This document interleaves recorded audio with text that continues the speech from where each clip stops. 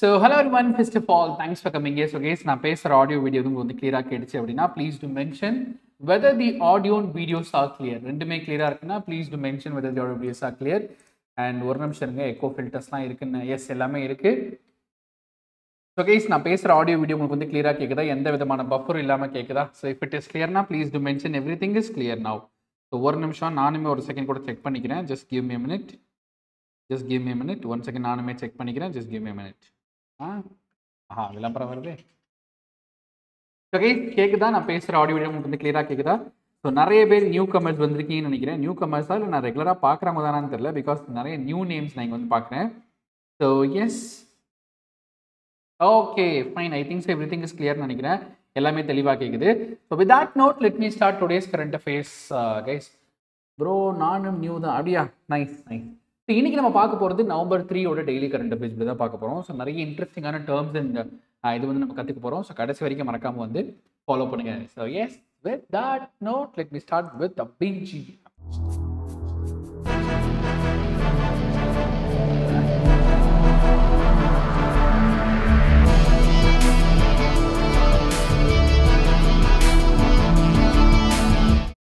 So guys, yes, one second. இப்போ உங்களுக்கு வந்து ஸ்க்ரீன் வந்து விசிபிளாக இருக்குன்னு நினைக்கிறேன். Just give me a minute. Just give me a minute. Yeah, so screen உங்களுக்கு வந்து விசிபிளாக இருக்குன்னு நினச்சிட்டு இருக்கேன். எஸ், வித் தட் நோட் இங்கே பாருங்கள் ஒரு நிமிஷம்.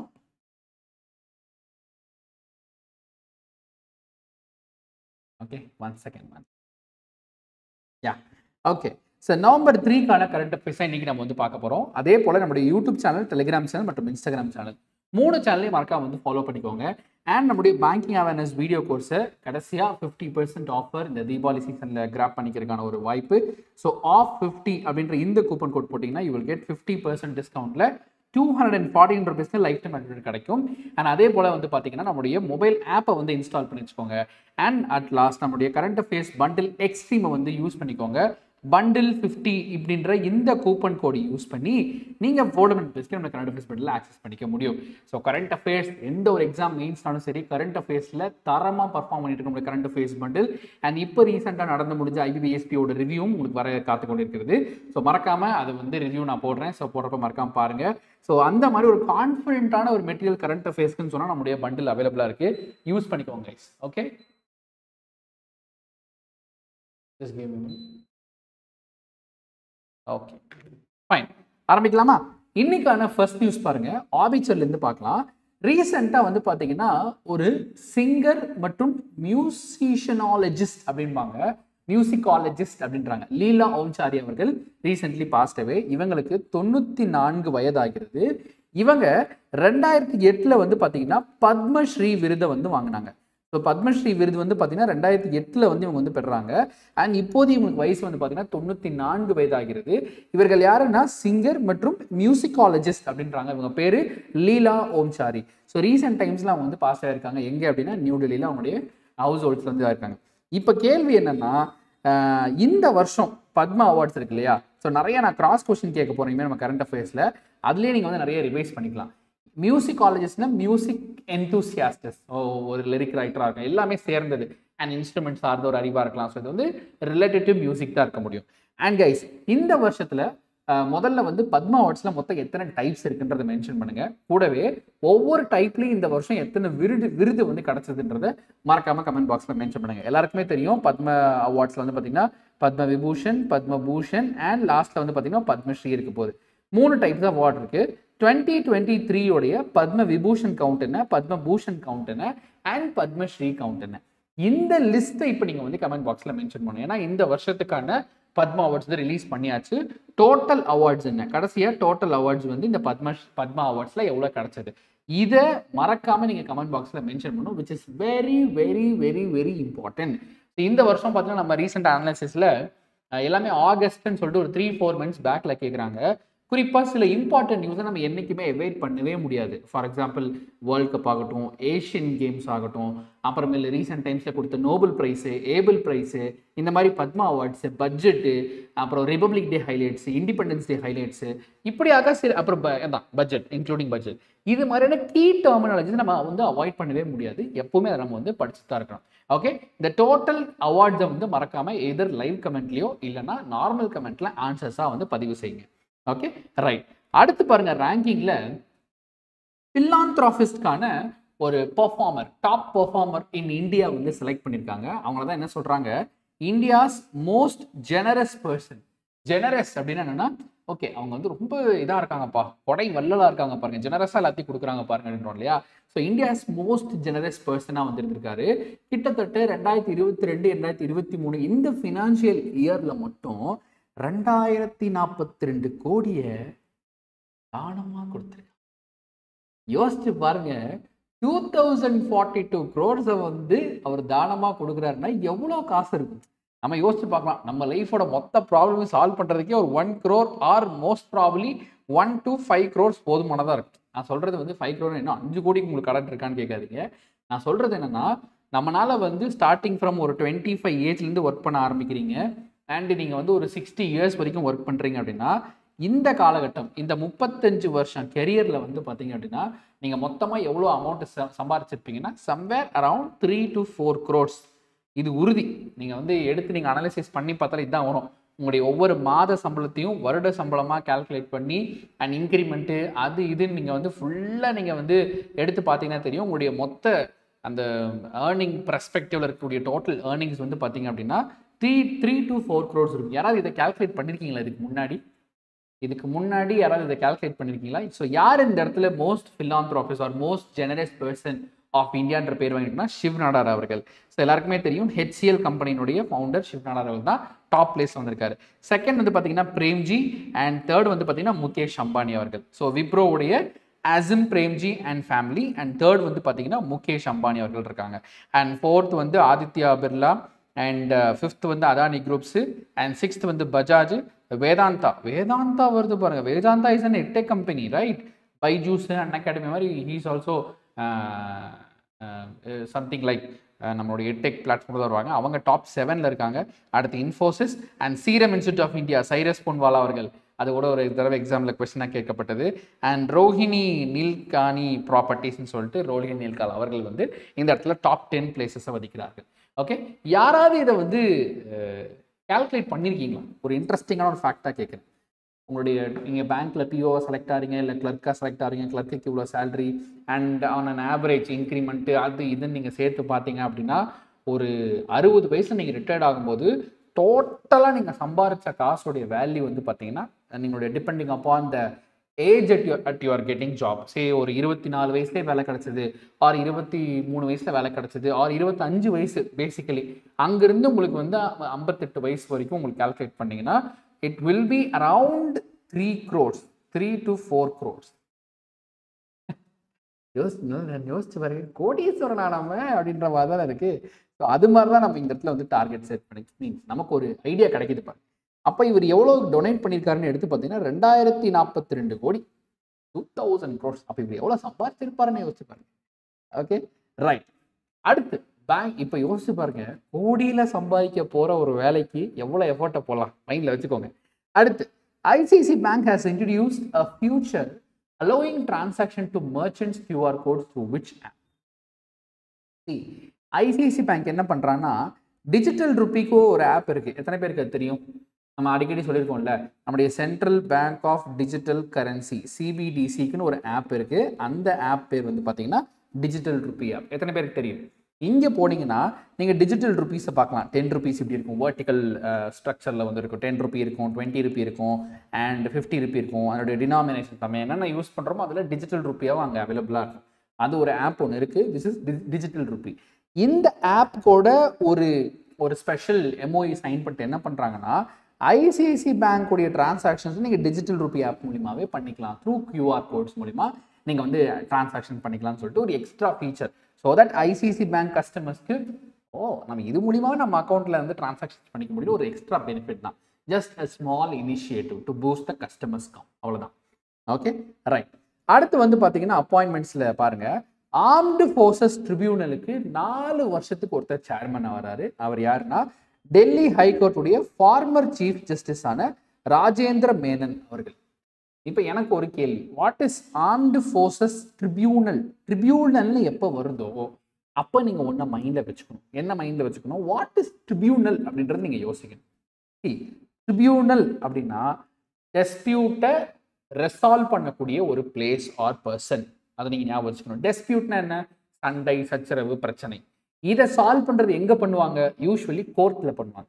ஒரு கோர்ட்ல தான் ஒரு பிரச்சனையை வந்து சால்வ் பண்றதுக்கான ஒரு வழிமுறைகள் லீகலி பண்றது நம்ம அந்த இடத்துல தான் பண்ணுவோம். அப்போ ட்ரிபியூனல் அப்படின்னு என்னன்னா ஆர்ம்டு ஃபோர்ஸஸ் சார்ந்த legal organisation for resolving disputes. எத்தனை பேருக்கு புரிஞ்சுது? ஆர்ம்டு ஃபோர்ஸஸ்ல எத்தனையோ இருக்குது. ஓகே, நீங்க நான் இன்னும் நிறைய பார்ப்பீங்க. என்னது என்னமோ சீஃப் ஜஸ்டிஸ் அது மாதிரிலாம் தனியாக இருக்கும். அது வந்து கோர்ட்டுக்கு தனியாக இருக்கும். இங்கே ஆர்ம்டு ஃபோர்ஸஸ்க்குன்னு ஒரு ட்ரிபியூனல் இருக்கு அப்படின்னா ஒரு நிமிஷம் இருங்க. நான் லைவ்ல எத்தனை பேர் இருக்கீங்கன்னு நீங்கள் தெரிய மாட்டேங்குது. Let me watch here. 33 பேர். Very good, nice. ஓகே, அப்போ ஆர்ம்டு ஃபோர்ஸஸ்க்கான ஒரு ட்ரிபியூனல், ஒரு கோர்ட் மாதிரி. பட் யாருக்கான கோர்ட்டுன்றதான் இங்கே விஷயமா இருக்குது. Armed forces. இப்போ எனக்கு ஒரு கேள்வி, ஆர்ம்டு ஃபோர்ஸஸ்ல என்னங்க அப்படி பிரச்சனை வரப்போகுது? ஒரு சும்மா ஒரு யோசிச்சு சொல்லுங்களேன். ஆர்ம்டு ஃபோர்ஸஸ்ல என்னங்க பிரச்சனை வரப்போகுது? இவருடைய போஸ்டிங் அன்டில் June 6, 2027 வரைக்கும் இவருக்கான போஸ்டிங் வந்து இருக்க போகுதுன்றதை நோட் பண்ணிக்க. எனக்கு ஒரு கேள்வி, ஆர்ம்டு ஃபோர்ஸஸ்ல என்ன பிரச்சனை வரப்போகுது? அது என்ன ட்ரிபியூனல் வச்சிருக்காங்க, அதுக்கு ஒரு சீஃப் ஜஸ்டிஸ் வேற அப்பாயின்ட் பண்ணிருக்காங்க. என்ன மேக்ஸிமம் பிரச்சனை வரக்கூடியது அப்படின்னா, நல்லா கவனிங்க. லைக் எனி சீனியர் ஜூனியர் டிஸ்பியூட்ஸாக இருக்கலாம், அதுக்கு ஒரு கோர்ட் கேஸில் அவங்க வந்து அப்ரோச் பண்ணலாம். இல்லைன்னு வச்சுக்கோங்களேன், ரிட்டையர்டு பர்சன்ஸ், இந்த ரிட்டையர்டு பர்சன்ஸ்க்குன்னு சில பெனிஃபிட்ஸ்க்கான வர வேண்டிய நேரத்தில் வந்து பார்த்தீங்கன்னா சிலது கிடைக்காம இருக்கும். ஓகே, அந்த ரிட்டையர்டு பர்சன்ஸ்க்கான பெனிஃபிட்ஸ் சில நேரங்களில் கிடைக்காம இருக்கும். ஆர் அந்த ரிட்டையர்டு பர்சன்ஸ்க்கான ஒரு சில அப்ரூவல்ஸில் சில தடைகள் இருக்கும். இல்லை சில டிரான்ஸ்ஃபர்ஸ், வெரி குட், டிரான்ஸ்ஃபர் பண்ணுறதுல ஒரு சில இஷ்யூஸ் இருக்கும். அப்புறம் வேற என்ன இருக்கு? இன்னும் நிறைய விஷயங்கள், சில ஸ்கீம்ஸ் வந்து அவைல் பண்ணுறதுல சில டிஸ்பியூட்ஸ் இருக்கும். இப்படியாக ஏகப்பட்ட பிரச்சனைகள் இருக்கு. அங்கேயும் நம்ம டிஃபென்ஸில் வந்து வெறுமனே பிரச்சனையே இருக்காதுன்னு கிடையாது, அங்கேயும் பிரச்சனைகள் இருக்கும், like other departments. Okay, so அந்த வகையில் இந்த மாதிரி பிரச்சனைகளை சால்வ் பண்ணுறதுக்கு தான் இந்த டிபார்ட்மெண்ட் எக்ஸ்க்ளூசிவாக இருக்கிறாங்க. ஓகே, நோட் பண்ணி வச்சுக்கோங்க. And let me move on to the next. One second date ஆகிட்டு இருக்கு. Just give me a minute. கீழே தெரியுதா அப்டேட் ஆகிட்டு இருக்கு ஆப்பு. இந்த பென்சில் மாதிரி ஒன்று இருக்கு பாருங்க. இது என்ன ஓயாம அப்டேட் ஆகுது? Just a minute. Okay, like அடுத்து நம்ம எங்க மூவ் ஆனாகலாம் அப்படின்னா நம்மளுடைய இன்டர்நேஷனல் அஃபேர்ஸ்க்கு மூவ் ஆனாகலாம். இங்கே பாருங்க, ஸ்ரீலங்காக்கு $15 15 மில்லியன் நம்ம வந்து ஸ்ரீலங்காக்கு வந்து கொடுத்துருக்கோம். ஸோ ஸ்ரீலங்காக்கு எவ்வளோ கொடுத்துருக்கோம்? $15 15 மில்லியன். எதுக்கு சார் அப்படின்னா லாங் ஸ்டாண்டிங் புத்திஸ்ட் கனெக்ஷன்ஸ் அப்படின்னு சொல்றாங்க. இந்தியாவும் ஸ்ரீலங்காவும் one of the most neighbouring countries. ஆமா தானே? கொஞ்சம் கவனிங்க, அப்போதான் இந்த நியூஸ் வந்து புரியும். இந்தியாவும் ஸ்ரீலங்காவும் one of the most neighbouring countries. பல விஷயங்கள், நாட் ஓன்லி இன் புத்திஸ்ட் சார்ந்த சில விஷயங்கள் மட்டும் கிடையாது, இந்தியாவும் ஸ்ரீலங்காவும் பல விஷயங்கள்ல வந்து என்ன பண்ணுவாங்க, ஒரு பைலேட்ரல் அண்டர்ஸ்டாண்டிங்ல வந்து இருப்பாங்க. ஃபார் எக்ஸாம்பிள், கோவிட் டைம்ல வந்து பஃபர் ஆகுதா? ஒரு நிமிஷம், யாருக்காச்சும் பஃபர் ஆச்சுன்னா மென்ஷன் பண்ணி சொல்லுங்க. எனக்கு இங்கே ஆப்பில் ஒன்றும் பஃபர் ஆகலையே, என்னோட ஃபோனில் பார்க்கும்போது பஃபர் இல்லையே. யாருக்காவது பஃபர் இருந்துச்சுன்னா சொல்லுங்க. Okay, I think so there is no buffer அப்படின்னு நினைக்கிறேன். ஒரு நிமிஷம் கைஸ், யாராவது லைவ்ல இருந்தீங்க அப்படின்னா கமெண்ட் பாக்ஸில் மறக்காமல் மென்ஷன் பண்ணுங்க. எனக்கு இங்கே பஃபர் ஆகிற மாதிரி தெரியலை, பட் எனக்காக அதை மட்டும் கமெண்ட் பாக்ஸில் மென்ஷன் பண்ணுங்க. ஓகே, கோவிட் டைமில் எப்படி இருந்துச்சு அப்படின்னா, ஃபார் எக்ஸாம்பிள் இந்த வேக்சின்ஸ்க்காக இது பண்ணோம். வேக்சின்ஸ்க்காக மட்டும் இல்லாமல் ஆக்சிஜனோட சப்ளைஸ்க்காக மட்டும் இல்லாமல் ஆக்சிஜனோட கண்டெய்னர் சப்ளைஸ்க்காக மட்டும் இல்லாமல் இதை விட இன்னொன்று சொல்கிறேன் கேளுங்க, அவங்களுடைய காரிடோர்ஸ், ஹைவே காரிடோர்ஸ்க்குன்னு சொல்லிட்டு கூட நிறைய டைப் வந்து பண்ணோம்.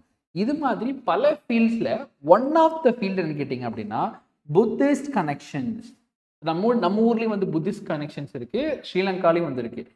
இதை வந்து பார்த்தீங்கன்னா இன்னும் எம்பவர் பண்ணுறதுக்காக ஒரு 15 மில்லியன் கிராண்ட். எப்போவுமே கிராண்ட் என்ன நண்பர்களே? What is the term called as grand? யாரா சொல்லுங்க பார்க்கலாம். What is the term called as grand? Grand is nothing but it is called as gift. இது திரும்பி தர தேவையில்லை. ஓகே, இது திரும்பி தர தேவையில்லை. அப்போ கம்ப்ளீட்டா கிராண்ட். இந்த மாதிரி கிராண்ட் நிறைய வந்து ஸ்ரீலங்காவுக்கு மட்டும் கிடையாது, இன்னும் ஒரு நெய்பரிங் கண்ட்ரிஸ் கூட கொடுத்தாங்க. அது என்ன கண்ட்ரிஸ்? இதே மாதிரி கிராண்ட் வந்து பார்த்தீங்கன்னா ஸ்ரீலங்காவுக்கு மட்டும் கிடையாது, இந்தியா ஊருப்பட்ட கிராண்ட் கொடுத்துருக்கு அதர் தேன் ஸ்ரீலங்கா. அது என்ன கண்ட்ரின்னு சொல்ல முடியுமா? இதை நான் எழுதி காட்டுட்டோம். இன்னொரு கண்ட்ரிக்கும் இதே போல நிறைய கிராண்ட்ஸ் வந்து கொடுத்துருக்காங்க. அதாவது நான் சொல்றது நிறைய, நாட் 1 2, நிறைய கொடுத்துருக்காங்க. நம்மளுடைய நெய்பரிங் கண்ட்ரியில் அதுவும் வரும். எத்தனை பேருக்கு தெரியுது இந்த கண்ட்ரி? ஊருப்பட்ட கிராண்ட் கொடுத்தாங்க. சேம் அதே மாதிரி மால்தீவ்ஸோடைய வேசன்ஸ்க்காகட்டும், அடுத்து வந்து பார்த்தீங்கன்னா முக்கியமாக ஒரு பெரிய காரிடோர் ப்ராஜெக்ட், ஒரு ஹைவே ப்ராஜெக்ட் வந்து பார்த்தீங்கன்னா இந்த மால்தீவ்ஸில் கன்ஸ்ட்ரக்ட் பண்ணாங்க. பெரிய பிரிட்ஜ் அண்ட் ஹைவே ப்ராஜெக்ட்ஸ், அந்த ப்ராஜெக்ட்ஸ்க்கும் இந்தியா தான் வந்து கிராண்ட் வந்து கொடுத்தாங்க. இது போக இன்னும் என்னென்ன கொடுத்தாங்கன்னா சொன்ன மாதிரி வேக்சினு, ஆக்சிஜன் கண்டெய்னர்ஸ்ன்னு சொல்லிட்டு ஊருப்பட்ட கிராண்ட் வந்து கொடுத்தோம். அண்ட் அந்த வகையில் நெய்பரிங் கண்ட்ரீஸ்க்கு நிறைய கிராண்ட் வந்து கொடுப்போம். இப்போ இன்னும் கொஞ்சம் இன்டெப்த்தில் போய் நான் ஒரு கேள்வி கேட்குறேன். ஏன் ஒரு கண்ட்ரி வந்து இன்னொரு கண்ட்ரிக்கு காசே இல்லாமல் ஹெல்ப் பண்ணும்? ஆர் எனி லோன் மூலிமா அந்த லோனை ரீபே பண்ணுறப்போ ஒரு நமக்கு வந்து ஒரு இன்ட்ரெஸ்ட் மூலிமா ஏதாவது ஒரு ப்ராஃபிட் வந்து கிடைக்கும். அப்படி எதுவுமே இல்லாமல் just only for grand are just வந்து ஒரு என்ன சொல்கிறது, ஒரு கடனாக இல்லாமல் ஃப்ரீயாகவே கொடுக்குறாங்க. என்ன பர்பஸாக இருக்க முடியும்? நம்ம what May the possible purpose for a country to grand some amount to the next or neighboring countries? Exactly. ஒரு bilateral relationships நீங்க கவனிச்சிருந்தீங்கன்னா உலக அரசியல் ஆர் இன்டர்நேஷனல் பாலிடிக்ஸ் நம்மளுடைய ஹோம் ஹவுஸ், நம்முடைய வீட்டில் இருக்கக்கூடிய பாலிடிக்ஸும் இன்டர்நேஷனல் பாலிடிக்ஸும் ஒன்று தான். இப்படி சொல்கிறேன். நீங்கள் வந்து என்ன பண்ணுவீங்கன்னா உங்கள் வீட்டில் ஏதாவது ஒரு ஃபெஸ்டிவல் ஃபங்க்ஷன் ஆர் யாராவது வந்திருக்காங்கன்னு ஒரு பிரியாணி செய்கிறீங்க. நிஜமா சொல்லுங்க, பக்கத்து வீட்டுக்காரங்க கொடுக்க மாட்டோமா? இல்லை ஒரு நல்ல அன்னைக்கு ஏதாச்சும் ஒரு பர்த்டே இருக்குது, இல்லை ஏதாச்சும் வந்துக்குன்னா நம்ம என்ன பண்ணுவோம் அப்படின்னா, ஏதாவது வீட்டில் ஒரு ஸ்பெஷலாக செய்கிறோம், ஒரு கேக்கு, ஒரு அதிரசம், முறுக்கு, எதனா ஒன்று செய்கிறோம். என்ன பண்ணுவோம், சும்மா வச்சு பக்கத்து வீட்டுக்காரங்களுக்கு போய் கொடுத்துட்டு வரும். இப்போ நீங்கள் கேட்கலாம், அதனால நமக்கு ஏதாவது திரும்பி வரப்போதா, இல்லை நாளைக்கு அவங்க செய்யும் போது நமக்கு தருவாங்கன்னு கொடுக்குறோமானா அப்படிலாம் கிடையாது. நாளை பின்ன எந்த ஒரு ஹெல்ப்பு நமக்கு ஒரு தேவைப்படலாம், இல்லை அவங்க நம்மக்கிட்ட ஒரு ஹெல்ப் தேவைப்படலாம். ஏன்னா பக்கத்தில் இருக்காங்க. எப்போ யாருக்கு உதவி தேவைப்படுமே நமக்கு தெரியாது. அப்படி இருக்கும் பட்சத்தில் அந்த ஃப்ரெண்ட்ஷிப் ஜோனை வந்து மெயின்டைன், எல்லாத்தையுமே வந்து டிரான்சாக்ஷனலாவோ ப்ராஃபிட்டாவோ லாஸாவோ பார்க்க முடியாது. அந்த ஒரு ஃப்ரெண்ட்ஷிப் மெயின்டைன் பண்ணுறதுக்கு சில கிராண்ட்டை நம்ம வந்து பண்ணுறோம். அதே தான் இன்டர்நேஷ்னல் பாலிடிக்ஸ்லேயும் நடக்கும். ரைட்டா? நம்ம ஊரில் வந்து பிரியாணி ஒரு நம்மளால் முடிஞ்ச அளவுக்கு கொடுக்குறோம். ஒரு கண்ட்ரின்றப்போ $15 million அந்த மாதிரி அந்த நம்பர்ஸ் பெருசாக இருக்கும். பார்க்குறப்போ வந்து தனி மனிதனாக பார்க்குறப்போ அது பெரிய நம்பராக இருக்கும். பட் ஆஸ் அ கண்ட்ரியாக பார்க்கும்போது இட்ஸ் நார்மல் நம்பர் தான். அதை மட்டும் நீங்கள் நோட் பண்ணிக்கோங்க. Okay, right. அடுத்தபடியாக நேஷனல் நியூஸில் பாருங்கள். Who will launch the domestic sailing of the first international cruise liner? அதுக்கு பேர் கோஸ்டா செரேனா வந்து மும்பையிலிருந்து கிளம்ப போகிற ஒரு international cruise liner. Okay, union minister of ports, shipping and waterways, அதாவது ஸ்ரீ சபர்ணந்த சோனாவாலா அவர்கள் இந்த கப்பலை லான்ச் செய்ய போகிறார். இப்போ எனக்கு ஒரு கேள்வி, ஏங்க க்ரூஸ் ஷிப்னா என்னது? What is the term called as cruise ship? Cruise ஷிப்னா what is the term called as cruise ship? இது என்னது குறிக்குது அப்படின்னா என்னது? ஆக்சுவலி க்ரூஸ் லைனர்னே வரேன். லைனர்ன்றது ஒன்றும் பெருசாக இல்லை, அது நான் அடுத்து சொல்கிறேன். இது முடிச்சுட்டு பின்னாடியே நான் சொல்கிறேன். What is the term called as cruise? நீங்கள் மிசைல்லாம் வச்சு கம்பேர் பண்ணி சொல்கிறதா சொல்லலாம். Okay, shall we discuss the types of ships now? Okay, types of ships பார்க்கலாமா? மேபி டைப்ஸ் ஆஃப் ஷிப்ஸ் பார்த்தா உங்களுக்கு ஒரு ஐடியா கிடைக்கும்னு நினைக்கிறேன். Okay, right. ஃபர்ஸ்ட் வகை இதுதான் வந்து நம்மளுடைய க்ரூஸ் ஷிப்ஸ். செகண்ட் வகை என்னன்னா கார்கோ ஆர் கூட்ஸ். தேர்ட் வகை வெசல்னா என்னது?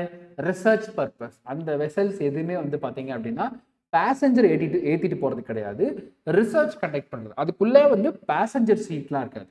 ஒரு ரிசர்ச் இப்போ ஒரு அண்டார்டிக் ஓஷன் ஒரு ரிசர்ச் பண்ணோம் அப்படின்னா இந்த மாதிரி வெசல்ஸ் எடுத்துகிட்டு போவாங்க. அடுத்து பேட்ரோல், ரோந்து பணிக்காக பயன்படுத்தக்கூடிய கப்பல்கள். க்ரூஸ் அப்படின்றது என்னன்னா பேசஞ்சரை ஏற்றிக்கொண்டு செல்லும் கப்பல்கள். ஓகே, பயணத்திற்காக வாட்டர்வேஸை பயண மீடியமாக டிரான்ஸ்போர்ட் பண்ணுறவங்களுக்கு ஆர் மனிதர்கள் பயணத்திற்காக பயன்படுத்தக்கூடியது. பேசஞ்சர்னா டேக்கிங் பீப்புள் த்ரூ வாட்டர்வேஸ், ஷிப்ஸில் எடுத்துகிட்டு போகிறது தான் இந்த க்ரூஸ். கார்கோ எல்லாத்துக்குமே தெரியும், பேசஞ்சர் கிடையாது, அதில் வந்து கூட்ஸ். ஓகே, வெசல் அப்படின்றது வந்து பார்த்தீங்கன்னா லேப்ஸ் அண்ட் ரிசர்ச். பேட்ரோல் வந்து பார்த்தீங்க அப்படின்னா it is for patrolling purpose R இது வந்து ஒரு டிஃபென்ஸ்னு வச்சுக்கோங்க, புரியுற மாதிரி சொன்னா டிஃபென்ஸ் பர்பஸ். அஞ்சாவதாக ஒன்று இருக்கு, அதுக்கு எக்ஸாக்டாக எனக்கு பேர் தெரியல. நீங்கள் ஏதாவது ஒரு பெரிய ஒரு ஷிப்போட வீடியோ யூடியூப்ல எடுத்து பார்த்தீங்கன்னா தெரியும். ஒரு பெரிய கப்பல் ஒன்று இருக்கும். ஓகே, ஒரு பெரிய கப்பல் ஒன்று இருக்கும். இது ஒரு பெரிய கப்பல் ஒன்று இருக்கும். ஓகே, இது பார்க்க கப்பல் மாதிரியே இல்லை, பட் இருந்தாலும் சொல்கிறேன். பெரிய கப்பல் ஒன்று இருக்கும். இதுதான் ஹார்பர்னு வச்சுக்கோங்க. இதுதான் ஹார்பர். இந்த ஹார்பர்லேருந்து மெயின் கடல் வேஸ் இங்கே இருக்குது அப்படின்னா, இந்த கப்பலை வந்து பார்த்தீங்கன்னா குட்டி குட்டி கப்பல் வந்து இப்படி வந்து தள்ளிட்டு போகும். அதை வந்து அந்த மெயின் கடலில் கொண்டு போய் அந்த ஆழத்துக்கு தள்ளிட்டு வர்றது வரைக்கும் இன்ஜினை ஸ்டார்ட் பண்ண மாட்டாங்க. ஏன்னா இவ்வளோ பெரிய கப்பலுடைய இன்ஜின் வந்து பார்த்தீங்கன்னா வெரி வெரி ஹை பவரில் இருக்கும். இந்த கடலோரமாக கரையோரமாக இருக்கிறப்போ அந்த இன்ஜினை ஸ்டார்ட் கீட்டு பண்ணாங்கன்னு வச்சுக்கோங்க, அவ்வளோதான். அதில் என்ன நடக்கணும் உங்களுக்கே தெரியும். ஸோ கடலோரமாக வச்சு நீங்கள் ஒரு வண்டியை ஸ்டார்ட் பண்ணி எப்படி இருக்கும், அதனால என்ன பண்ணுவாங்கன்னா இன்ஜினை வந்து இந்த கடலோரமாக இருக்கிறப்ப ஸ்டார்ட் பண்ண மாட்டாங்க. ஆக்சுவலி இந்த கப்பல் வந்து அந்த ஹார்பருக்குள்ளே வரணும்னா கூட வெளியிலேயே இருந்து என்ன பண்ணுவாங்கன்னா அந்த இன்ஜினை வந்து ஷட் டவுன் பண்ணிடுவாங்க. ஷட் டவுன் பண்ணிட்டு இந்த மாதிரி குட்டி குட்டி கப்பல்ஸ் என்ன பண்ணுவோம்னா அதை போய் முட்டி அப்படியே தள்ளிட்டு வரும். நம்ம வந்து வீட்டில் கூட பெட்ரோல் தண்ணி டோ பண்ணிட்டு வரோம் பாருங்க, அந்த மாதிரி ஒரு 2-3 குட்டி குட்டி கப்பல் போய் என்ன பண்ணுவோம், இடிச்சு அப்படியே தள்ளிட்டு வந்து கரையில் வந்து நிப்பாட்டும். சிமிலர்லி அந்த கப்பல் கிளம்பணும்னா கூட அதான் ப்ராசஸ். திரும்பி அந்த குட்டி குட்டி கப்பலாக அதை வந்து என்ன பண்ணுவோம், பிடிச்சி புஷ் பண்ணி அந்த மெயின் இடத்துக்கு ஆழமான பகுதிக்கு போய் தள்ளி விட்டு வந்துடும். அங்கிருந்து அந்த இன்ஜினை ஸ்டார்ட் பண்ணி என்ன பண்ணுவாங்க, வழக்கம் போல டிராவல்ஸ் பண்ணுவாங்க. ஃபார் எக்ஸாம்பிள் இது ஒரு டோயிங் ஷிப்னு கூட வைக்கலாம். இதுக்கு ஒரு பேர் இருக்கு, பட் எக்ஸாக்டா எனக்கு நேம் ஞாபகம் வரல. மொத்தம் இங்க நம்ம படிச்சிருக்கிறது 5 வகையான கப்பல்கள். எத்தனை பேருக்கு புரியுது? கொஞ்சம் கவனிங்க. 5 வகையான கப்பல்களை பத்தி நீங்க தெரிஞ்சுக்கிட்டீங்களா? 5 different types of ships: cruise ships, cargo ships, patrols, vessels, towing ships. இன்னொன்று இருக்குது, அதாவது வந்து தேங்க்யூ ஃபார் ரிமைனிங் ஹரிணி, தேங்க்யூம்மா. பார்ஜ் ஷிப்ஸ்னு ஒன்று இருக்குது. What is barge? இன்னொன்று ஒன்று இருக்குது. இது போக பார்ஜ் போக இன்னொன்று என்ன இருக்கும் அப்படின்னா, பார்ஜ் கப்பல்னா என்னன்னு கேட்டுக்கோங்களேன். இது வந்து ஃப்ளாட்டாக இருக்கும். இந்த கப்பலுடைய சர்ஃபேஸ் வந்து அப்படியே இந்த கட்டுமர மாதிரி ஃப்ளாட்டாக இருக்கும். அந்த கப்பலை எதுக்கு பயன்படுத்துவாங்கன்னா ஒன்லி ஃபார் அம்யூனியேஷன். அம்யூனியேஷனை கேரி பண்ணுறது, அதாவது வெடி மருந்துகள் ஆர் வந்து இந்த நம்ம பெரிய பெரிய புல்லட்ஸ் இதெல்லாம் வந்து பெரிய லெவலில் டிரான்ஸ்போர்ட் பண்ணுவோம்ல, அதை கூட்ஸ் கப்பலில் போட்டு எடுத்துகிட்டு போக முடியாது. இந்த மாதிரி பார்ஜ் ஷிப்ஸில் எடுத்துகிட்டு போவாங்க. இந்த மாதிரி பார்ஜ் ஷிப்ஸ் எதுக்கு யூஸ் ஆகுது அப்படின்னா, அது வந்து தட்டையாக இருக்கும். ஹெவி அம்யூனியேஷன்ஸை கேரி பண்ணிட்டு போகிறதுக்கு இந்த பார்ஜ் கப்பல்களை பயன்படுத்துவோம். ஓகே, எத்தனை பேருக்கு புரிஞ்சுது? Today we studied about 6 types of ships. 6 வகையான கப்பலை படிச்சிருப்போம். இந்த 6 அப்புறம் thank you so much Arumugam, thank you so much. 7ஆவதா ஒன்று இருக்கு, அதுக்கு பேர் டேங்கர். அதுக்கு பேர் என்னது? Tanker ships. இந்த டேங்கர் ஷிப் என்ன பண்ணும் அப்படின்னா ஒண்ணுமே இல்லை, பெரிய பெரிய ஆயில்ஸையும் அந்த ஆயில்ஸ் அண்ட் இதெல்லாம் வந்து கேரி பண்ணிட்டு போறது. அதான் ஆயில் ஷிப்பை வந்து டேங்கர் ஷிப்ஸ்ன்னு சொல்லுவாங்க. இந்த டேங்கர் ஷிப் என்ன பண்ணும் அப்படின்னா, நீங்கள் பார்த்துருக்கீங்களா, எண்ணெய் கடங்குலேருந்து ஆயிலை வந்து எடுத்துகிட்டு வந்து அதை வந்து ஒரு இடத்துல இருந்து இன்னொரு இடத்துக்கு போய் சேர்க்கும். நீங்கள் இதுலேயே பாருங்கள், ட்ரெயின்லேயே பார்த்தீங்கன்னா பெட்ரோல் டீசலை கேரி பண்ணிட்டு போகிறதுக்குன்னு ஒரு ட்ரெயின் இருக்கும், பார்த்துருக்கீங்களா? நல்லா ரவுண்டாக இருக்கும் அதோட பெட்டிகள்லாம். கூட்ஸ் ட்ரெயின் ஒன்று இருக்கும், அதோடைய ஸ்ட்ரக்சர் வந்து வேறு மாதிரி இருக்கும். நம்மளுடைய வழக்கமான பெட்டிகள் மாதிரியே தான் இருக்கும், பட் கதவெல்லாம் எங்கேயுமே இருக்காது, ஜன்னல்லாம் எங்கேயுமே இருக்காது. ஒரு மாதிரி ப்ரௌன் கலரில் கூட்ஸ் ட்ரெயின் நீங்கள் பார்த்துருப்பீங்க, கரெக்டாக? அதே மாதிரி பெட்ரோலையும் டீசலையும் கேரி பண்ணிட்டு போகிறதுக்குன்னு ஒரு ட்ரெயின் இருக்கும், பார்த்துருக்கீங்களா? க்ரீன் கலரில் அப்படியே ரவுண்டாக வந்து ஒரு டேங்க் மாதிரி இருக்கும், பார்த்துருக்கீங்களா? எத்தனை பேர் இதை பார்த்துருக்கீங்க? க்ரீன் கலரில் ஒரு ட்ரெயின்ஸ்லாம் நீங்கள் பார்த்துருப்பீங்க. அதுக்குள்ளே வந்து என்ன, பெட்ரோலு, டீசலு, ஆயிலு இதெல்லாம் வந்து இந்த கூட்ஸ் ட்ரெயினில் போட்டு கேரி பண்ணிட்டுவாங்க. அந்த மாதிரி டேங்கர் ஷிப் அப்படின்றது it is specially meant for carrying and transporting the oil. எத்தனை பேருக்கு புரிஞ்சுதுங்க? ஒரு நிமிஷம் கொஞ்சம் இங்கே கவனிங்களேன். You want your attention please. Comment பாக்ஸில் என் கூட கொஞ்சம் இன்ட்ராக்டிவாக இருங்க. நான் பேசுறது எத்தனை பேருக்கு புரிஞ்சிட்டு இருக்கு அண்ட் எவ்வளோ பேருக்கு தெரிஞ்சது? இந்த 7 வகையான கப்பல்களையும் இன்னைக்கு நீங்கள் படிச்சுக்கணும். Because all those 7 types and இன்னொன்று சேர்த்துக்கங்க, ரொம்ப நன்றி, பேட்டில் ஷிப்ஸ். சண்டை போடுறதுக்கு சில பேட்டில் ஷிப்ஸ் கூட யூஸ் பண்ணுவாங்க. அதில் மிசைல்ஸ்லாம் அட்டாச் பண்ணி வச்சுருப்பாங்க.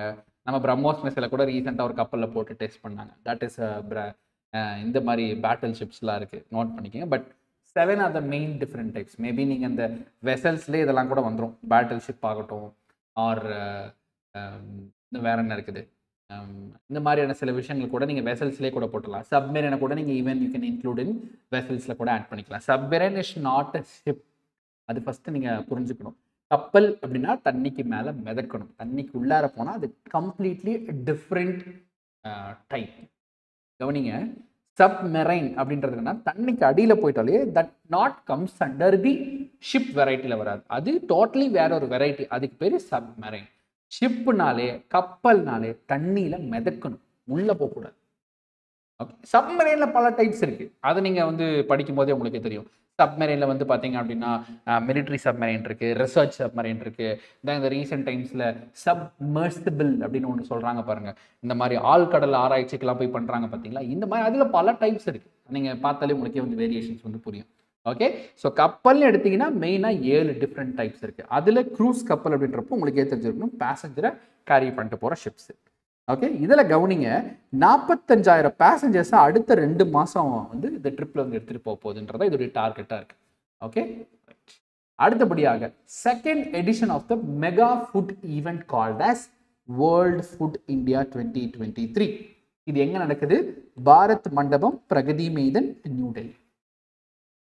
ஓகே, பாரத் மண்டபம், பிரகதி மைதன், நியூ டெல்லியில் இந்த வேர்ல்டு ஃபுட் இந்தியா கான்ஃபரன்ஸ் வந்து நடக்கிறது. இது யாருக்காக மெயினாக கண்டக்ட் பண்ணாங்க அப்படின்னு ஒரு ரிசர்ச் எடுத்து பார்க்கும்போது அவங்க சொல்கிறாங்க, this is mainly to strengthen the self help groups. எத்தனை பேருக்கு புரிஞ்சுது? சுய உதவி குழுக்களுக்காகவே எக்ஸ்க்ளூசிவா ஆர் அவங்களை ஸ்ட்ரென்தன் பண்றதுக்காகவே இந்த வேர்ல்டு ஃபுட் இந்தியா மூமெண்ட் வந்து நடக்கப்பட்டதாக ஒரு கருத்து இருக்கு. அப்படின்னா என்னது? What is this self help group and how come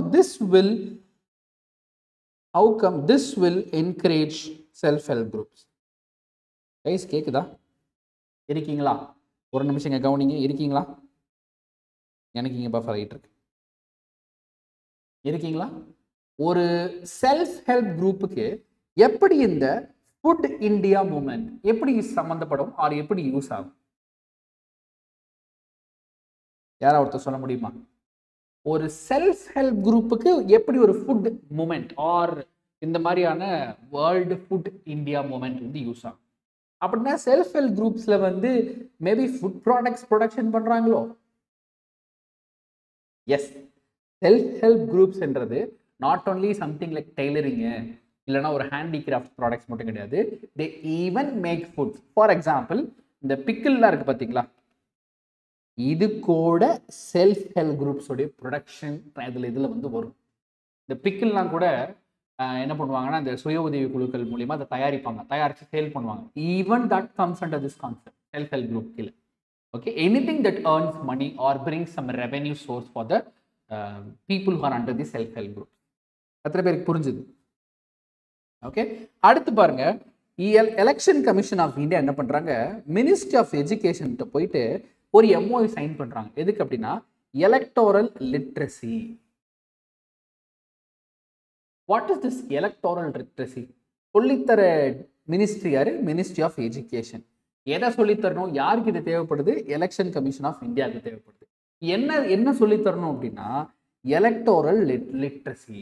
what is this actually meant for R what is this actually meaning அப்படின்னா,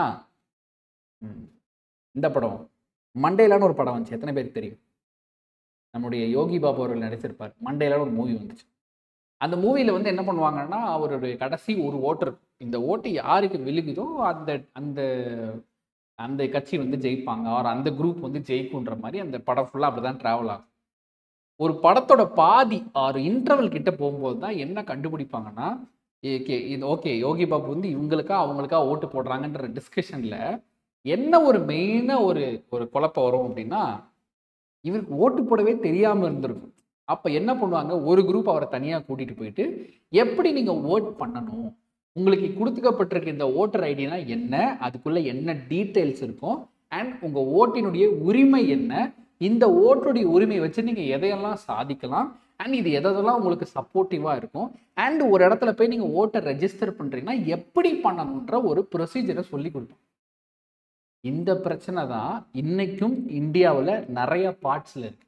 என்னன்னா, நிறைய பேருக்கு வந்து எலெக்டிங் ரைட் இருக்கும், ஓட்டர் ஐடி இருக்கும், எப்படி ஓட்டு போடுறதுன்னு நிறைய பேருக்கு தெரியாது. அதை தான் என்ன சொல்கிறாங்க, எலக்டோரல் லிட்ரஸி. லிட்ரஸினாரே அந்த அறிவு, இப்போ லிட்ரஸி ரேட்டுன்றோம்ல, படிப்பறிவுன்றாங்கல்ல, அது மாதிரி எலக்டோரல் லிட்ரஸி. ஃபினான்ஷியல் லிட்ரஸி அப்படின்னா ஃபினான்ஸை பற்றின அறிவு. எலக்டோரல் லிட்ரஸினா எலெக்ஷன்ஸையும் எலெக்ஷனுடைய ப்ராசஸையும் அண்ட் எலெக்ஷனுடைய ரைட்ஸை பற்றின லிட்ரஸி, அதன் பற்றின அறிவு. அப்போது மக்களுக்கு இதை சொல்லிக் கொடுங்க, எப்படி எலெக்ஷன் நம்ம எலெக்ஷன் ஓட்டை வந்து எப்படி நம்ம போடுறது, அண்ட் எலெக்ஷன் ரைட்ஸ்னா என்ன, இந்த ஒரு ஓட்டர் ஐடி வச்சா நான் என்னென்னலாம் கொஸ்டின் ரைஸ் பண்ணலாம், ஆர் என்னென்னலாம் நான் பெனிஃபிட்ஸ் அவைல் பண்ணிக்கலாம் இந்த ஓட்டர் ஐடி வச்சுன்ற மாதிரி எலக்டோரல் லிட்ரஸியை சொல்லித்தர சொல்கிறாங்க நம்மளுடைய இவங்க மினிஸ்டர் ஆஃப் எஜுகேஷன் மூலிமா. இதை வந்து எப்படி சொல்லி தருவாங்க, கரிக்குலர் ஆர் கோ curricular R extra curricular activities மூலியமாக சொல்லிக் கொடுக்க போகிறாங்க minister of education to the people. எத்தனை பேருக்கு புரிஞ்சுது? இங்கே கவனிங்க, எத்தனை பேருக்கு புரிஞ்சுது? அடுத்தபடியாக இன்னைக்கு நான் பார்க்கக்கூடிய இன்னொரு நியூஸ் பாருங்க, இந்தியா மேனுஃபேக்சரிங் ஷோ. இந்த ஷோவை யார் இனாகிரேட் பண்ணி வைக்கிறாங்கன்னா, டிஃபென்ஸ் மினிஸ்டர் ராஜ்நாத் சிங் அவர்கள் இந்த ஷோவை வந்து இனாகிரேட் பண்ணி வைக்கிறாங்க இன் Bangalore, Karnataka. What is this show is up to? இந்த ஷோ என்ன சார் சொல்லுது அப்படின்னா, ரொம்ப நாளாக நம்ம டிஃபென்ஸ் மினிஸ்ட்ரிக்கு ஒரு பெரிய ஒரு விஷயம் ஒன்று இருக்கு. அது என்னன்னா, எத்தனை பேருக்கு இது தெரியுது அப்படின்னா என்னன்னு? ரொம்ப நாளாக நம்ம டிஃபென்ஸ் மினிஸ்ட்ரிக்கு இந்த ஒரு விஷயத்து மேல ஒரு கண்ணு இருந்துகிட்டே தான் இருக்கு. ஆத்ம நிர்பர் பாரத் இன் டிஃபென்ஸ் ஃபீல்ட். ஓகே, இன் டிஃபென்ஸ் ஃபீல்ட், அந்த டிஃபென்ஸ்ல இருக்கக்கூடிய செல்ஃப் ரிலையன்ஸ், அதாவது இந்த குண்டு, அந்த புல்லெட்ஸு, மிசைல்ஸு, அப்புறமேலு இதெல்லாம் மட்டும்தான் டிஃபென்ஸ் ஃபீல்டுக்கு தேவைப்படலை. ஒரு ரேடார் சிஸ்டம், ஒரு டெக்னாலஜி பேஸ்ட் ஒரு ட்ரோனு, ஒரு டிஃபென்ஸ் ட்ரோனு, ஓகே, இப்படி ரிமோட் கண்ட்ரோல் ஏதாவது ஒரு ஒரு சின்ன விஷயம் வந்து பறந்து போய் அந்த கேமராலாம் வந்து ரிசர்ச் பண்ணுறது, any thing that is related to technology R அந்த டிஃபென்ஸுக்கு தேவைப்படுற பொருட்களை வந்து பார்த்தீங்கன்னா வெளிநாட்டிலேருந்து இறக்குமதி பண்ணாமல் உள்நாட்டிலேயே தயாரிக்கிற கான்செப்ட் தான் ஆத்ம Nirbhar Bharat, make in India make for a world அப்படின்ற இந்த தீம்ல நடத்துகிறாங்க. ஒரு முறை ஒரு யூடியூப் சேனலில் ஒரு இன்டர்வியூ ஒன்று பார்த்துட்டு இருந்தேன். அதில் இந்த இவங்களை பற்றிலாம் சொல்லுவாங்க. அதாவது எல்டிடின்னு ஒரு குரூப், ஒரு இதெல்லாம் நீங்களாம் கேள்விப்பட்டிருப்பீங்க, எல்லாருக்குமே அதை பற்றி தெரியும். நம்முடைய இவங்க இந்த எல்டிடி குரூப்னு நம்ம சொல்கிறோம் இல்லையா, ஸோ ஃப்ரம் த இலங்கை அந்த குரூப்ஸ், அவங்களுடைய இதை பற்றின ஒரு இன்டர்வியூ. அதில் ஒரு சார் ஒருத்தர், ஒரு இன்வெஸ்டிகேஷன் போலீஸ் சைட்லேருந்து ஒருத்தர் என்ன சொல்கிறாருன்னா, அவங்கள அந்த எல்டிடியோடைய டிஃபென்ஸ் பவரை பற்றி சொல்கிறார். அதில் என்ன ஒன்று குறிப்பிட்டு சொல்லியிருப்பாருன்னா, எல்டிடி குரூப்பில் எதில் ஒரு பெரிய ஸ்பெஷலிஸ்டாக இருந்தாங்க அப்படின்னா, டிஃபென்ஸ் பொருட்களை வந்து அக்வயர் பண்ணுறது மட்டும் இல்லாமல் they are well versed in operating as well as creating technologies. அதில் ஒரு ஸ்பெசிஃபிக் டெக்னாலஜி என்ன சொன்னாங்க அப்படின்னா, ஒரு எல்டிடி குரூப்னு இருக்கக்கூடிய ஒரு குறிப்பிட்ட குரூப் ஆஃப் பீப்புளுக்கு என்ன செய்ய தெரியும் அப்படின்னா, பறக்கின்ற 2-person ஏர்கிராஃப்டை அவங்களால மேனுஃபேக்சர் பண்ண முடியும், டிஸ்அசம்பிள் பண்ண முடியும், அசம்பிள் பண்ண முடியும். இதுக்கு ஒரு நல்ல எக்ஸாம்பிள் எப்படி கண்டுபிடிக்கிறாங்க பாருங்க. ஒரு ஃபுல்லி ஃபங்க்ஷனல் ஏர்கிராஃப்ட், ஒரு 2 பேர் இல்லை 3 பேர் பயணிக்கூடிய ஃபுல்லி ஃபங்க்ஷனல் ஏர்கிராஃப்டை தயாரித்து என்ன பண்ணுவாங்கன்னா, டிஸ்பேண்டில் பண்ணி பிரித்து பிரித்து பிரித்து பிரித்து ஒவ்வொரு குறிப்பிட்ட இடங்கள் டிஸ்டன்ஸில் வச்சுருக்காங்க. இஃப் இன் கேஸ் வந்து கண்டுபிடிச்சா கூட அவங்களுக்கு ஃபுல் பார்ட்ஸும் கிடைக்காது. இப்போ என்ன பண்ணுறாங்க, ஒரு ஆக்ஷன், ஒரு போர் நடக்குது, ஓகே ஸ்டார்ட் பண்ணுங்க அப்படின்னு சொன்ன உடனே என்ன பண்ணுவாங்கன்னா, ஒரு குறிப்பிட்ட குரூப் என்ன பண்ணுவாங்க, அந்தந்த டிஃப்ரெண்ட் பார்ட்ஸை கலெக்ட் பண்ணி ஒரு பிளேஸில் வச்சு ஃபுல்லி ஒரு ஏர்கிராஃப்டை ரெடி பண்ணி அப்படியே டேக் ஆஃப் பண்ணி பறந்து கொண்டு போகிற அளவுக்கு ஸ்பெஷலிஸ்டாக இருந்திருக்காங்க. இந்த டெக்னாலஜி வரைக்கும் அவங்க வந்து பண்ணியிருக்காங்கன்ற ஒரு இன்டர்வியூவில் வந்து போட்டிருப்பாங்க. இது எதை குறிக்குது அப்படின்னா, டிஃபென்ஸ் அப்படின்றது ஒரு நாட்டினுடைய ரொம்ப முக்கியமான ஒரு பங்கு. நம்ம உடம்பு எடுத்துக்கோங்க, நம்ம ஹோல் பாடி எடுத்துக்கோங்களேன், antibiotic are anti defence system உங்கள் உடம்புல WBC மட்டும் இல்லைன்னா உலகத்தில் இருக்கிற எல்லா நோயும் நமக்கு வந்திருக்கும். நமக்கு ஏன் சில நம்ம ஒரு பாக்டீரியாவே நம்ம சப்போஸ் ஒரு ஆக்சிடென்ட்லி உள்ளே போனால் கூட நமக்கு ஏன் காய்ச்சலோ இதோ வந்து வெரி மினிமம் லெவலில் வரதில்லை அப்படின்னா, நம்முடைய ஆன்டிபாடி அதுக்கு எதிராக சண்டை போட்டு இது பண்ணிடும். அப்போ ஒரு டிஃபென்ஸ்ன்றது அவ்வளோ முக்கியம் ஒரு நாட்டுக்கு. அதில் நம்ம செல்ஃப் ரிலையன்ட், இதை போய் இன்னொருத்தன்றது நம்ம வாங்கிட்டு இருக்க முடியாதுன்றதான் இந்த ஒரு கான்செப்ட். ஆத்ம Nirbhar Bharat, make in India make for the world, இதை விற்கிறதுல சமகாசு. Okay right. இன்னைக்கான கடைசி நியூஸ் பாருங்க. WTSA அப்படின்ற ஒரு ஈவெண்ட், இந்த ஈவெண்ட்டை ஆக்சுவலி வந்து பார்த்தீங்கன்னா இந்தியா தான் அடுத்த வருஷம் வந்து பார்த்தீங்கன்னா நடத்த போகுது. இது எதுக்காக சார் அப்படின்னா 5G and 6G நெட்வொர்க்ஸ்க்காக. இதை யாரு சார் நடத்துறாங்க அப்படின்னா இன்டர்நேஷனல் டெலிகம்யூனிகேஷன் யூனியன். இந்த international telecommunication union next year ஒரு இனிஷியேட்டிவ் ஒன்று லான்ச் பண்ணுறாங்க. அது பேர் WTSA, world telecommunication standardisation assembly. இப்படியாக ஒரு ஈவெண்ட் நடத்த போகிறாங்க. இதில் they will discuss the new technologies in 5G and 6G networks. எத்தனை பேருக்கு புரிஞ்சுது? எத்தனை பேருக்கு புரிஞ்சுது? இங்கே கொஞ்சம் கவனிங்க please be very interactive with me guys. உங்களுக்கு புரிஞ்சுது அப்படின்னா புரிஞ்சுதுன்றது என்கிட்ட இன்ட்ராக்டிவாக கொஞ்சம் கமெண்ட் பாக்ஸில் மென்ஷன் பண்ணுங்கள். அப்போ தான் எனக்கு தெரிய வரும் everything is clear for you. Okay, புரிஞ்சுதா? S, clear, good. அடுத்ததா 22 ஃபீட் லாங் ஸ்டாச்சு, 22 அடி long statue of Sachin Tendulkar வந்து பார்த்தீங்கன்னா ஓப்பன் பண்ணியிருக்காங்க வான்கேடே ஸ்டேடியம், மும்பை. எல்லாருமே நீங்கள் ரீசெண்ட் டைம்ஸில் வேர்ல்ட் கப் டோர்னமெண்ட், குறிப்பாக நம்மளுடைய இந்தியா மேட்ச் ரீசெண்ட் டைம்ஸ் நடந்ததை நீங்கள் பார்த்துருந்தீங்கன்னா இந்த வான்கடேஸில் நடந்த மேட்சை பார்த்தீங்கன்னா உங்களுக்கே தெரிஞ்சிருக்கும். இன்றைக்குமே the match in Wankhede stadium தான் வந்து நடந்துட்டு இருக்கு. அங்கே தான் வந்து சச்சின் டெண்டுல்கரோட ஸ்டாச்சு வந்து பார்த்தீங்கன்னா ஓப்பன் பண்ணி வச்சிருக்காங்க 22 அடி. இப்போ எக்ஸாம்பிள் என்ன சார் கொஸ்டின் வரும்னா, இதை ஸ்கல்ப்சர் பண்ணவங்க யாரு, யார் எந்த பர்சன் இதை வந்து ஸ்ட்ரக்சர் பண்ணது அப்படின்னு கேட்டிங்கன்னா, a painter and sculptor called as Pramod Kamble from Ahmed நகர்லேருந்து பிரமோத் காம்லே அவர்கள் தான் இந்த ஒரு ஸ்டாச்சுவை மேக் பண்ணியிருக்காங்க. 22 அடி, 22 ஃபீட். ஆனால் இது கரெக்டு தான். நான் ஒரு மீம் பார்த்துட்டு நான் ஃபஸ்ட்டு என்ன நினச்சேன் அப்படின்னா, இது மீம்லையா இல்லை கமெண்ட்ரியில் சொன்னாங்கன்னு தெரில. ஓகே, ஸ்டீவ் ஸ்மித்துக்கு ஸ்டாச்சு வச்சுருக்காங்க. அப்போ நான் நினச்சேன் பரவாயில்ல, ஒரு ஆஸ்திரேலியன் பிளேயருக்கு ஸ்டாச்சு. ஏன்னா அவங்க பக்கத்தில் போய் நீங்கள் பார்த்தாலும் ஸ்டீவ் ஸ்மித் மாதிரி ஒரு ஆங்கிளில் தெரியும், உண்மையிலேயே தெரியும். இந்த ஸ்டாச்சு பார்த்தா உங்களுக்கு தெரிஞ்சிருக்கும்னு நினைக்கிறேன். கமெண்ட்ரிலேயே நினைக்கிறேன், கமெண்ட்ரிலையா இல்லை ஒரு மீம்லையா பார்த்தேன்னு நினைக்கிறேன். ஸ்டீவ் ஸ்மித்துக்கு இங்கே ஸ்டாச்சுனா நான் உண்மையிலேயே ஃபஸ்ட்டு டெண்டுல்கர்னு நினைக்கல. ஓ பரவாயில்லையே, ஆஸ்திரேலியன் பிளேயரை ரெஸ்பெக்ட் பண்ணி நம்ம ஊர் வான்கடையில் வந்து ஸ்டாச்சு வச்சுருக்காங்க. அந்த ஆங்கிளில் தான் அதை வந்து உண்மையிலேயே ஃபஸ்ட்டு தடவை அதை புரிஞ்சுக்கிட்டேன். ஏன்னு வச்சுக்கோங்களேன், நம்மளுடைய இந்தியன் பிளேயர்ஸ்க்கு நிறைய இடத்துல வந்து பார்த்தீங்கன்னா இது வச்சுருப்பாங்க. ஃபார் எக்ஸாம்பிள் லண்டனில் ஐ திங்க் ஓவல்ன்ற ஸ்டேடியம் நினைக்கிறேன், ஓவல்லையும் இல்லை எங்கேயும் வந்து பார்த்தீங்கன்னா ரோஹித் சர்மாவுடைய கிட் வச்சுருப்பாங்க. பார்த்துருக்கீங்களா? ரோஹித் சர்மா யூஸ் பண்ண அந்த கிரிக்கெட்டிங் கிட், அவர் யூஸ் பண்ண அந்த ஜெர்சி, க்ளவுஸு, அந்த பேட்ஸு, இதெல்லாம் வந்து பார்த்தீங்கன்னா டிஸ்பிளேக்கு வச்சுருப்பாங்க. அவர் ஒரு மேட்ச் அங்கே விளையாண்டு அவர் யூஸ் பண்ண கிட், அந்த ஷர்ட் ஆகட்டும், அந்த க்ளவுஸ் ஆகட்டும், அந்த கிட் ஆகட்டும், இதெல்லாம் வந்து ஓவல் ஸ்டேடியமில் வச்சுருப்பாங்க. இதெல்லாம் எதுக்குன்னா அந்த பிளேயர்ஸை கௌரவிக்கிறதுக்காக அதெல்லாம் பண்ணுவாங்க. நான் உண்மையிலே அப்படி தான் நினச்சேன். ஓ ஸ்டீவ் ஸ்மித்துக்கு வாங்கிட்டு வச்சுருக்கு. அப்புறம் தான் அந்த மீன் கீழே வந்தால் கலாய்ச்சதுக்காகன்னு அப்புறம் தான் எனக்கு புரிஞ்சுது. பட் ஆக்சுவலி அது வந்து பார்க்கறதுக்கு சச்சின் டெண்டுல்கர் மாதிரியும் இருக்குது, ஒரு பக்கம் பார்த்தா ஸ்டீவ் ஸ்மித் மாதிரியும் இருந்துச்சு. ஸோ அதை தான் நீங்கள் நோட் பண்ணிக்கணும். அடுத்தபடியாக எல்லாருக்கும் தெரிந்த ஒரு நியூஸ், அதாவது ஆவாஸ் யோஜனானா என்ன கைஸ்? ரெண்டே ஆப்ஷன், எல்லாருமே கரெக்டாக சொல்லணும். Free houses R affordable houses, which one is right? Awas Yojana அப்படின்னு பார்த்தீங்கன்னா free houses R affordable houses, what is right answer? இதுவா எது தவறு? ஃப்ரீன்றது தான் தவறு. Affordable houses at an affordable price government வந்து என்ன பண்ணுறாங்க, ஹவுசஸ் வந்து கொடுக்குறாங்க. அதுதான் ரைட்டான ஒரு ஆன்சர். கரெக்டா?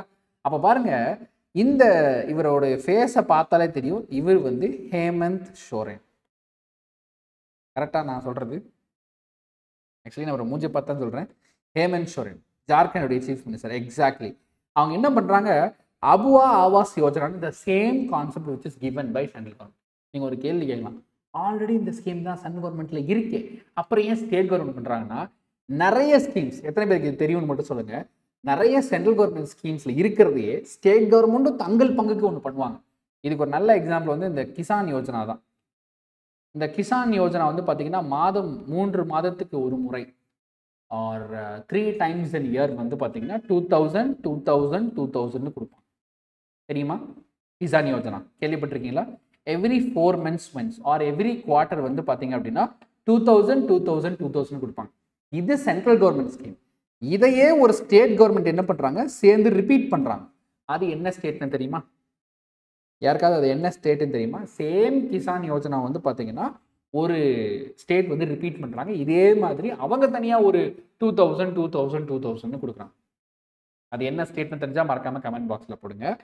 சிமிலர்லி ஆவாஸ் யோஜனாவுடைய சேம் வெர்ஷன் என்ன பண்ணுறாங்க, இந்த ஜார்க்கண்ட் கவர்மெண்ட்டும் பண்ணுறாங்க. அதுக்கு பேர் அபுவா ஆவாஸ் யோஜனா அப்படின்னு ஒரு கான்செப்டில் வந்து கொண்டு வராங்க. சேம் அஃபோர்டபுள் ஹவுசஸ், குறிப்பாக புக்கா ஹவுசஸ் அப்படின்றாங்க.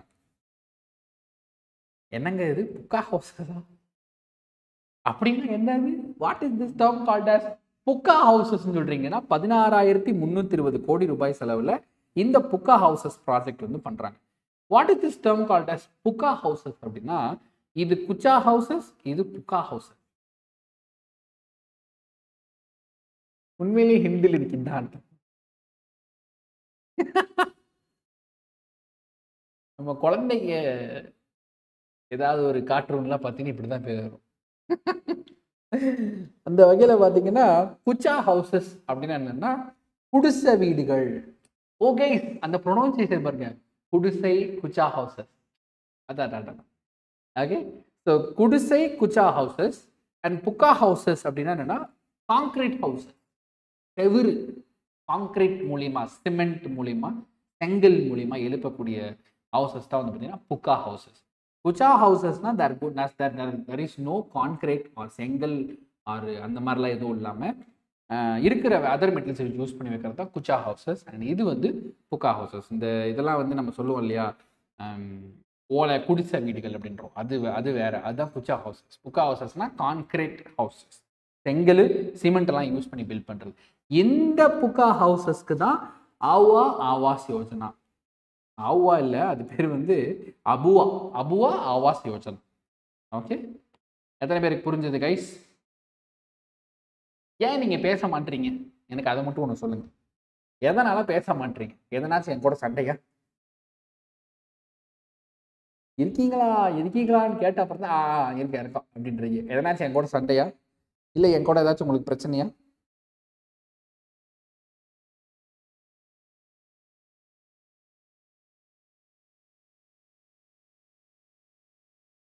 எதுனாச்சும் என் கூட சண்டையா உங்களுக்கு? ஓகே, ஏன்னு வச்சுக்கோங்க, முதல்லலாம் செம்ம இன்ட்ராக்டிவா இருப்பீங்க, ஆனா இப்போ வந்து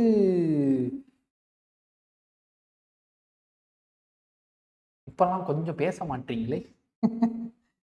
okay, so S guys, so that's all about today's current affairs. So இன்னைக்கு நம்ம வந்து பார்த்தீங்கன்னா கரண்ட் அஃபேர்ஸ் செஷன் வந்து முடிஞ்சு. எப்படி இருந்துச்சு இன்னைக்கு ஃபர்ஸ்ட் செஷன்? புரிஞ்சுதா? எல்லா நியூஸும் புரிஞ்சுதா? All newses கான்செப்சுவலாக படிச்சிங்களா? அதுதான் கேள்வி. அதுதான் மெயினான ஒரு கொஸ்டின். எல்லா நியூஸையும் கான்செப்டுவலாக படிச்சீங்கன்னா நீங்கள் வந்து மென்ஷன் பண்ணி சொல்லுங்கள். சண்டையா? ஓகே, ஸோ எனிவே அது ரொம்ப ரொம்ப important.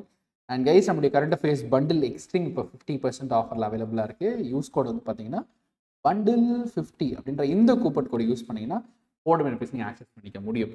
And YouTube channel, Telegram channel, Instagram 3 சேனலையும் மறக்காமல் ஃபாலோ பண்ணி பாக்கியான ஆப்ஷன்ஸையும் யூஸ் பண்ணிக்கோங்க. மறக்காம நம்ம மொபைல் ஆப்பையும் இன்ஸ்டால் பண்ணி வச்சுக்கோங்க. என்ன ஒரு இது பாருங்க, நம்முடைய வருத்தத்திற்குரிய செய்தி இதோ. இப்படிலாம் பிரச்சனை வந்து பாருங்க ஃப்ரெண்ட்ஸ். தெரியுதா கீழே நம்முடைய மானிட்டர் வச்சிருக்கிறது? தெரியும்னு நினைக்கிறேன். எப்படியெல்லாம் பாருங்க ஃப்ரெண்ட்ஸ். நான் சரி பஃபர் ஆகுதுன்னு வீட்டில் போய் போடலான்னு போனால் அது பார்த்தீங்கன்னா மானிட்டர் ரிப்பேர் ஆகி பேர் கிடைக்காம திரும்ப கொண்டு வந்துட்டேன். கடுப்பாக இருக்கு எனக்கு. எத்தனைதாயா பிரச்சனை வரும் அப்படின்ற மாதிரி. சார், எஸ்பி கிளர்க்கு சிஏ படிக்க டுமாரோலேருந்து ஸ்கெடியூல் ஸ்டார்ட் பண்ணோம். ஆமாங்க, அது வந்து சொல்லியிருந்தோம். ஸோ ஃபஸ்ட்டு உங்களுக்கு வந்து இந்த ஐபிஎஸ்பியோட ரிவ்யூ வந்து சொல்லிவிட்டு, அண்ட் அது போக அந்த ஸ்கெடியூலை வந்து உங்களுக்கு நான் டீட்டெயிலாக டிஸ்பிளே ஒரு தனி ஒரு வீடியோ போட்டு உங்களுக்கு வந்து நான் ஸ்டார்ட் பண்ணிடுறேன். Okay, don't worry. Okay guys, thank you so much for this wonderful time and see you tomorrow on another live. Tata, bye bye, see you, have a great day, good night. Daily current affairs நம்ம வெப்சைட்டில் பார்க்குறீங்களா? யாராவது அதை note பண்ணுறீங்களா? அதுக்கு அதை மட்டும் ஒரு சின்ன ஒரு கன்ஃபர்மேஷன் கொடுங்க பார்க்கலாம். டெய்லி கரண்ட் அஃபேர்ஸ் நோட் பண்ணுறீங்களா? நம்முடைய கரண்ட் அஃபேர்ஸ் வெப்சைட் ஃப்ரீயாக அவைலபிளாக இருக்குது. நிறைய பேர் வந்து ஏதாச்சும் ஒரு இஷ்யூன்னு சொல்லி கால் பண்ணுறப்போ சார் பிடிஎஃப் எங்கே அவைலபிளாக இருக்கும், எங்கே கிடைக்கும் கேட்டே இருக்காங்க.